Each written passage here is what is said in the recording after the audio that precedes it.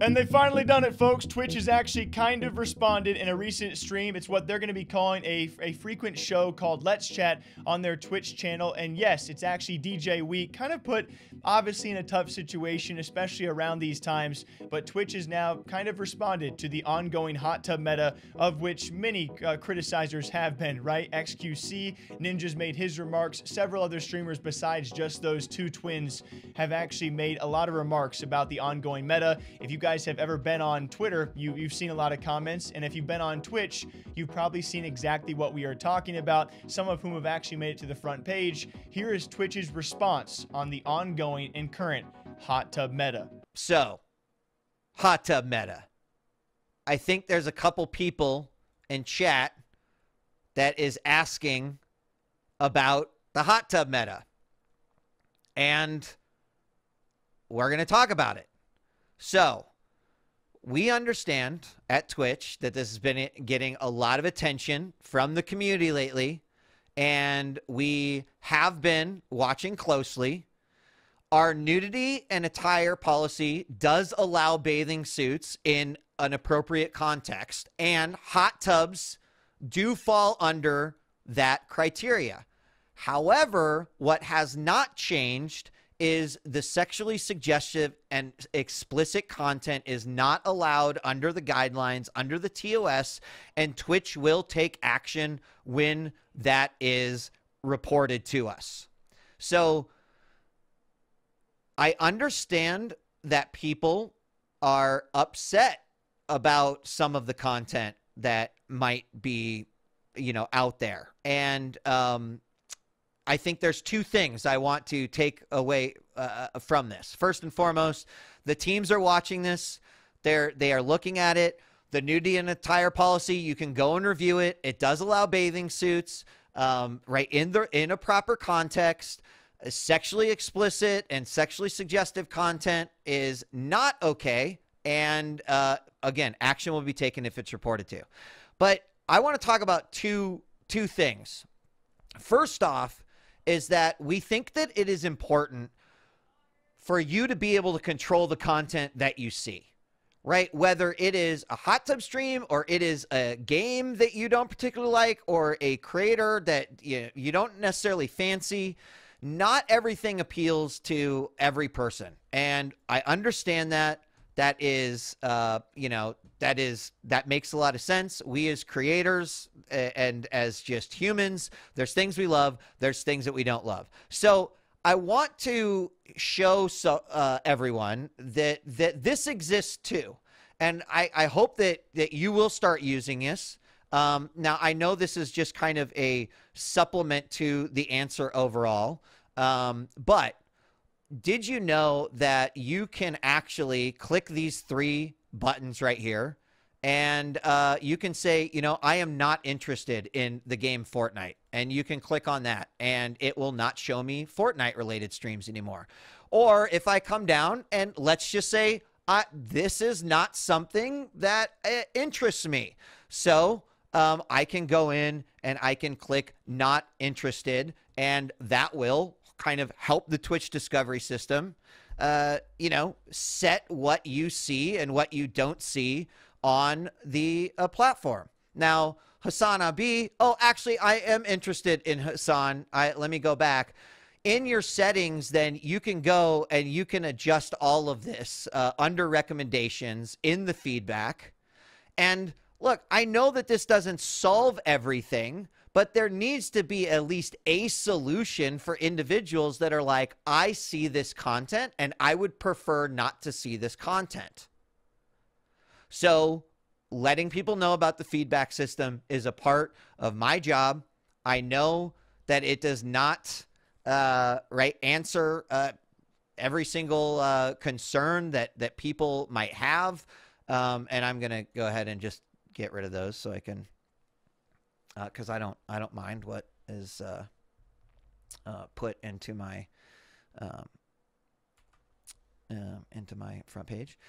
And so the other thing is that, look, if you see something that you think violates our community guidelines, please report it. I can take you through the reporting structure. The trust and safety team has talked about how they're in the process of improving the reporting structure as well.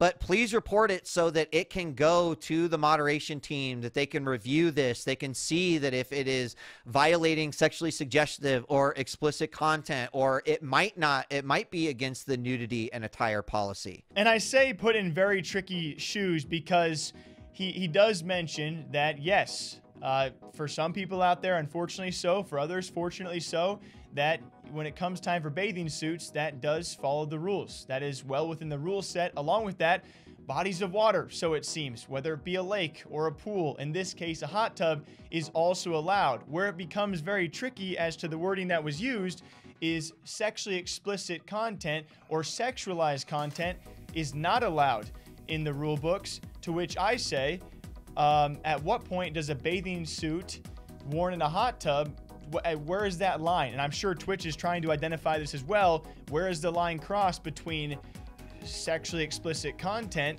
and allowed content? They are in very, very weird shoes. Is kind of a plea from one creator to other creators and audiences. And that is that, like, you know, you might watch Netflix, and absolutely there's probably stuff on Netflix that you are just like, this is garbage, it's trash, I don't want to watch it, you know, and you've got that power of choice. But one thing that I would hope that communities wouldn't do to other creators is content shame. And, you know, talk about someone doing X content or Y content just because you may not like it. Now, there are other things. I am not trying to compartmentalize everyone's thoughts into this, and I hope that you will expand on the concerns that you might have when I talk about how you can submit things to us. But the other thing, too, is that, man, the content landscape is constantly evolving, right? We went from Twitch, which was just gaming. There was a time where I could not even talk to you like this for longer than 30 minutes. Otherwise, I was at risk of not getting a ban or getting a warning. And as Twitch has grown and as people have brought more interest to the platform, as creators have grown, as creators have started doing more interest, and I'm not just talking about I'm talking about everything. I'm talking about duck feeding cams and the owl streams that we've seen, and individuals like Joey Chaotic, who's going out and doing IRL streams and then breakdancing, and if you don't like IRL or breakdancing, you kind of have that power to not only adjust your discoverability, but just to also not engage and watch on it. Now, with that being said, if you have concerns other than what we may have addressed today, by all means, when we get down to it, which will be next or in a little bit, we'll have a form that you can fill out. It will allow you to elaborate a little bit more.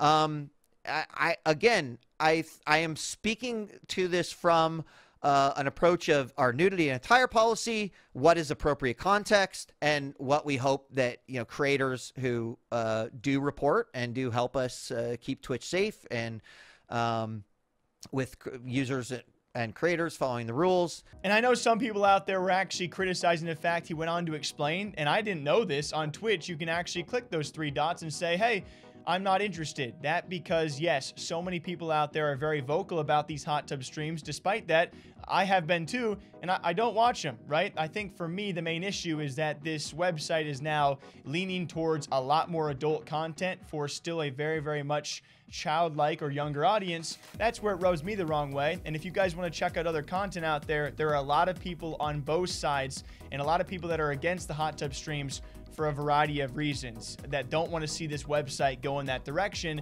And yeah, certainly a lot of streamers out there have really bent the hot tub rules into very, very sexually suggestive content that Twitch somehow still does allow. So that's their response for now. What does this do?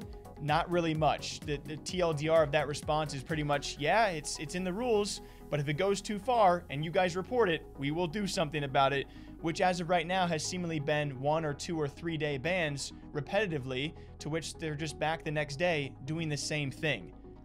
So it's very tricky. What do you guys think? I'm sure this will not be the last time we talk about this one. Until then, though, all right, just sit back, take a drink, watch some other YouTube content, have a great rest of your day, and I'll catch you back here sometime soon, all right? Take care of yourselves. Cheers. Okay, bye.